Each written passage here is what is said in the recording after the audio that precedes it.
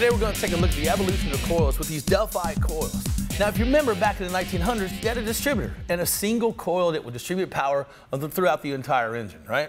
Problem with that is those points, those contacts would erode and wear out and you get bad flow. If you ever seen an old timer's toolbox at the racetrack, you might see him with a fingernail file in there where he used to file down those points and then have to set the dwell and so forth. Plus you have all those moving parts, rotor buttons and so forth. So you take a leap in advancement, you get to the cassette coil. Now this was a pretty good idea because you no longer had to mechanically adjust your ignition timing.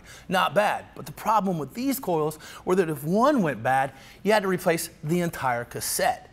Then we jump forward to the plug top coil. Now this made spark and spark timing a lot easier because you can do it on a per cylinder basis. It also eliminated spark plug wire. So pretty good advancement here, but the latest and greatest in coils is the pencil coil. Now this is the same type of stuff you're gonna see on F1 cars, 15, 16,000 RPMs. So it's got a ton of spark. Great thing about it, it doesn't look much different than the plug top coil, but it packs a real serious punch. Tighter coupling, so a better fit on the electromagnetic circuit.